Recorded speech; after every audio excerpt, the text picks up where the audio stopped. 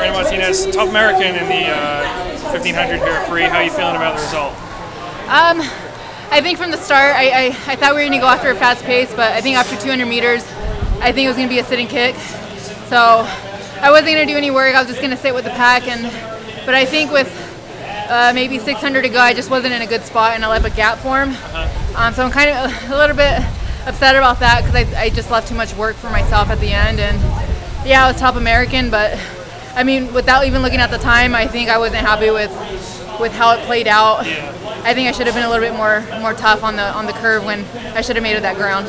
I mean, does it give you confidence knowing though that, I mean, Jenny and Chan have been sort of 1-2 in this event for a while. Yeah. 3-4 in the Olympics last year.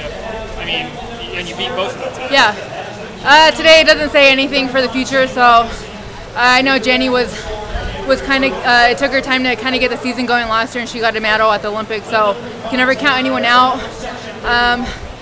So again, I'm always going to be aware and cautious of where they're at in the race, and again, this is just one time that I beat them, but that doesn't mean that they're going to fight for it in the summer. So. Yeah.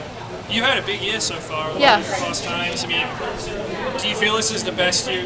When's the last time you felt less fit? 2013. I think the year that was really good for me, and I got my fastest opener in the 8. And yeah, I'm just looking forward to the 8 and just being in a race where Caster's in it and just getting dragged to a faster time. Right. Just because I know it's going to be an opportunity to race her. So is the focus still going to be 800 for Wallace? Yes, I think this is going to be my last year in the 8. So yeah, and then after that, I think I'll move up.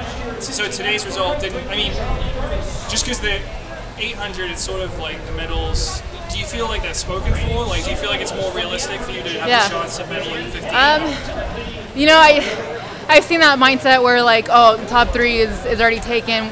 It's a fight for 4th. I don't want to think that way. For me, I think it's an opportunity to race these girls. I might not beat them, but what if it gets me to dip under 157? Yeah. So I think to have them in the race is a good thing.